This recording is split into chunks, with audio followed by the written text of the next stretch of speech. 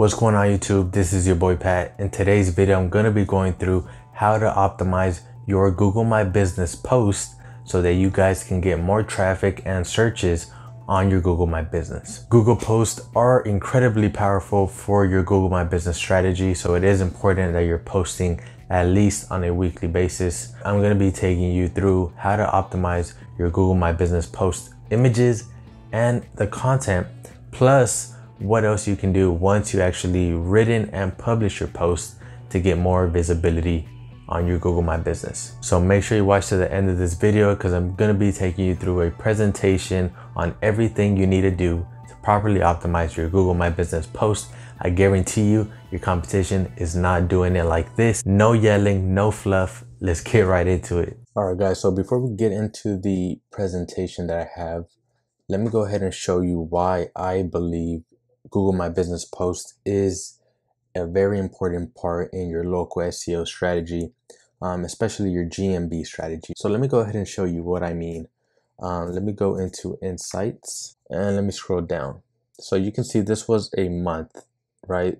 The insights from here are a month, and you can see that they were pretty much upwards until this part right here. Didn't post for 1 week, and you can see we had this big decrease in listings on search and maps, right? And then this last week, we started posting again on a regular basis, and you can see instant spike in terms of our impressions, right?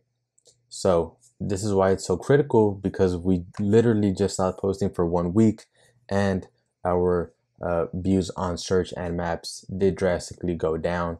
So again, guys, it is important, and I guarantee you that most of your competition is not posting on a regular basis. Probably 1 out of every 10 businesses I see actually post on their Google My Business, and out of those one, there's a very small percentage that actually optimize them correctly, and that's pretty much what I'm going to show you guys today. All right, guys, GMB Post SEO like a pro. Write the best damn Google post and wipe out your competition.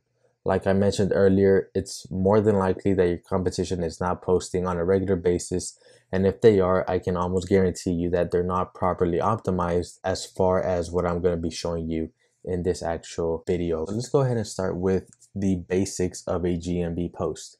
So first of all, you want to make sure you have the correct image size. The reason being is if the image is not the correct size, then you might crop out certain parts that you might actually want to be showing. So it is important that you have the correct image size. I found that 540 by 405 works best. You can see the image completely, as well as on mobile. So that's the size that I usually use. And obviously you do want to make sure you have pictures, and you also want to make sure you create graphics, because on these graphics you can add your logo, your NAP, you can add keywords, etc. right? So I use Canva. It's free. I actually use the premium version, but you'll be more than fine with just the free version of Canva, right? And it's pretty easy to use. Any average person should be able to make very good looking graphics by using Canva. On the image, you want to make sure that if you are doing this for your clients, that they are sending you pictures of their jobs, of their projects on a weekly or monthly basis, so that you can keep those images and use those as posts. If you're not able to get images, the second best option is to just go ahead and use stock images that you can find for free, right? Or paid if you want. Content, they allow it to 1,500 characters. The first 7 to 8 words will actually show above the fold. So you do want to make sure that you have, 1, your keywords in your first sentence, and 2, you also want to make it kind of a click worthy, so that someone that's reading it might want to click to read more, right? In terms of posting frequency, 2 to 5 is usually what I would do, what I would recommend. And some people believe that Google Posts expire. That may have been the case years ago, but now they do not expire.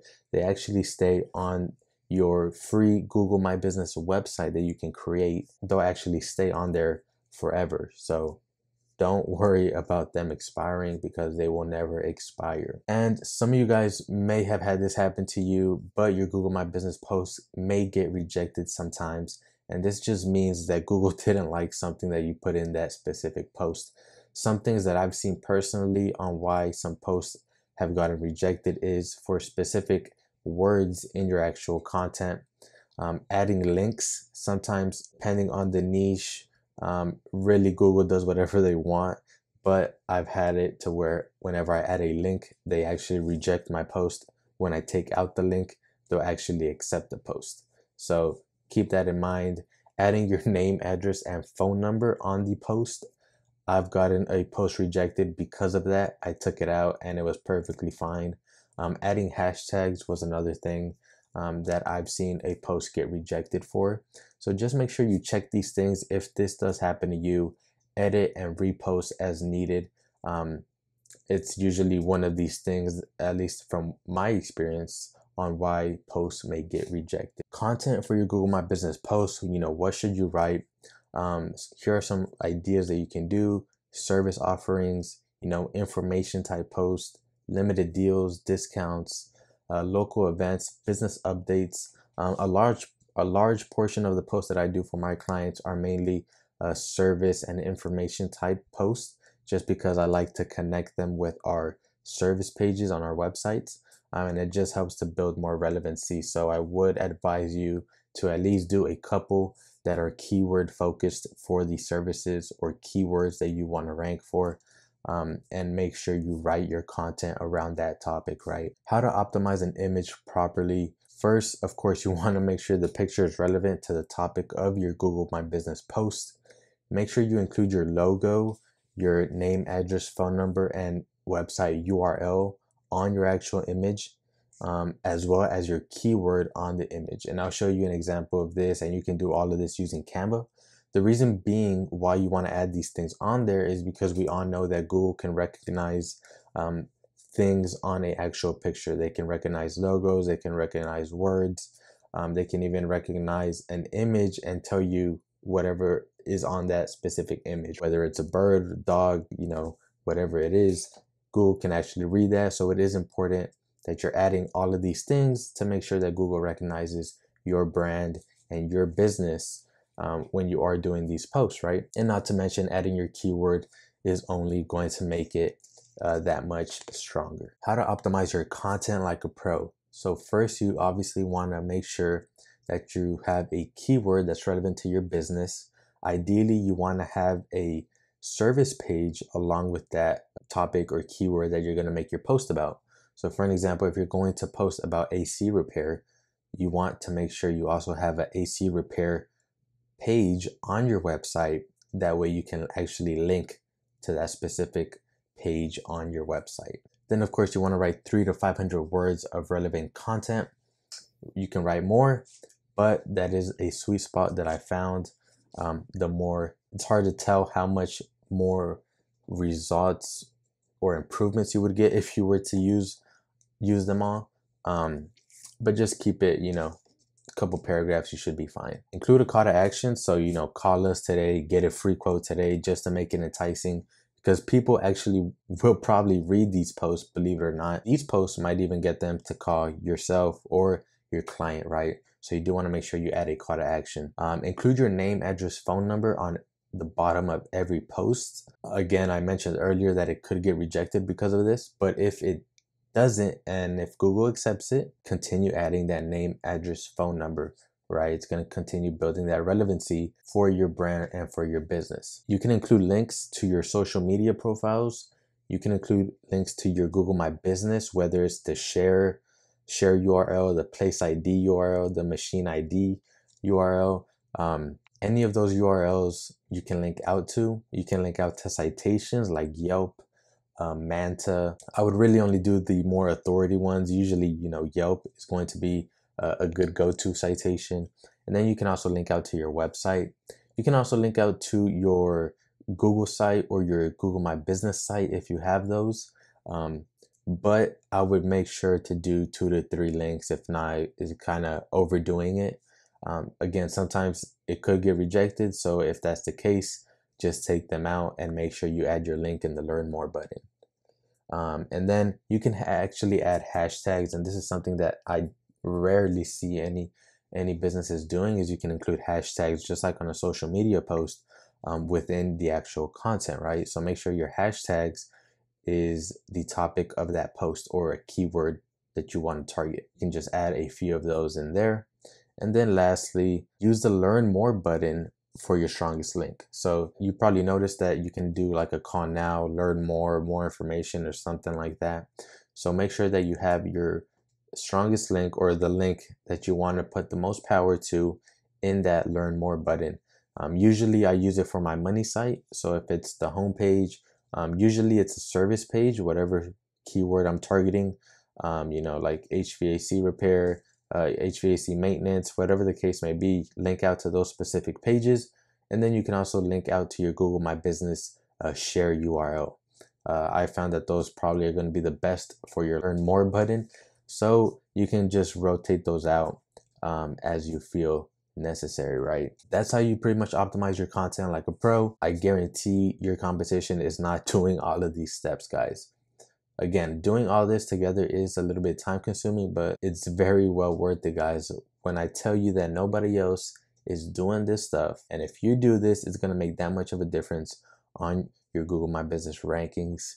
I can guarantee you, as long as you're consistent. Get the most out of your posts and just share them things, share them to Facebook, share them to Pinterest, Instagram, LinkedIn, and then always have them link back to your Google My Business share link.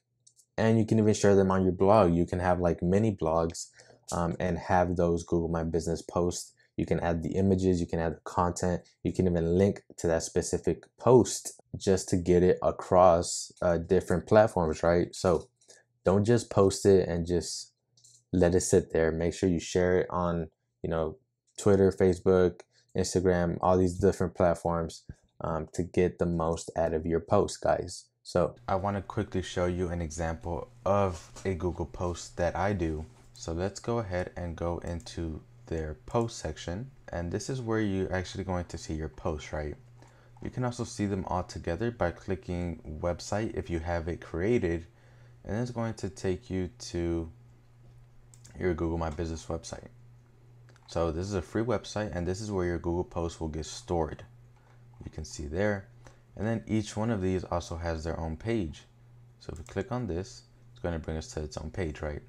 So as you can see, we have our keyword on this image.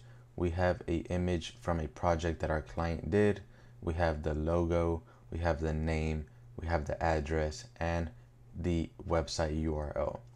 And then again, here we have our content around garage door installation. We have our call to action here. And then we also have some bit.ly links. You don't have to do bit.ly, they just look a lot cleaner to me. But this one in particular is linking out to our Facebook page. And then we are also here linking out to our Google Maps. And it's going to bring up the side panel here with our business information. To get this link, all you have to do is click share and copy link. You can also get this from the back end on your Google My Business dashboard. But that's really what I like to do here. And I'll rotate the links out. For an example, you can do, instead of Facebook, you can link out to Yelp, or you can link out to your Google My Business free website. I usually leave the learn more button to link to our money site. So you can see here, it links out to our garage door installation page, which is what this post is about. And then we have our hashtags here. We have our name, address, phone number, and this is pretty much how you want to optimize your post, guys. Sometimes by adding this stuff down here, your post may get rejected. So if that's the case, just edit or take out some things, repost it, and try it again until it gets accepted. On some of my clients, I cannot add the name, address, phone number. Google will reject it for that reason. And for another client, I can't add any links. It will also reject the post, right? So it just depends on your niche and on your specific business. I'm not sure exactly how Google filters out what they reject and what they accept, but you're just gonna have to try it out for yourself. So this is pretty much what I would do, guys. And this is how you fully optimize your post. And another thing that you can also do here is, let me see if I can find one where you can actually link out to previous posts.